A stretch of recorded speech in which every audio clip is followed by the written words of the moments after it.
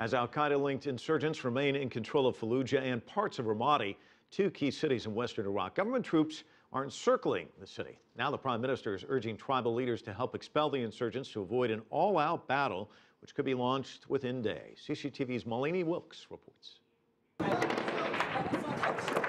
Iraqi security forces surrounded Fallujah Monday, trying to push out Al-Qaeda fighters and anti-government insurgents who seized control of the city and parts of nearby Ramadi last week.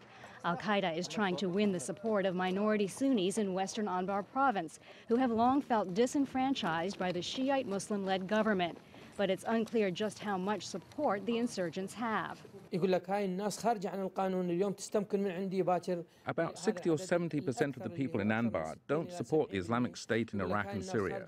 They are worried that if the organization gets stronger, it will control the life of the people with extreme religious rules and even forbid people to smoke. By the time U.S. troops withdrew 2 years ago, Al-Qaeda's influence in Anbar and around the country had greatly diminished.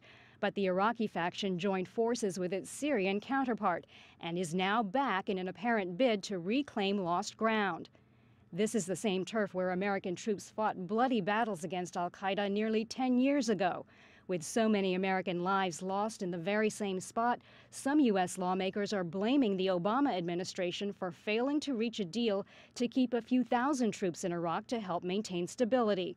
The White House pushed back on Monday.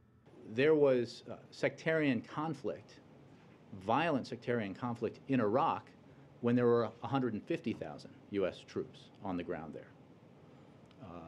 So the idea that this would not be happening if there were 10,000 troops in Iraq, I think bears scrutiny.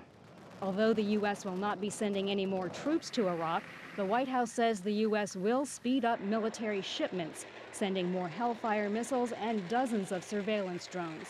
Malini Wilkes, CCTV, Washington.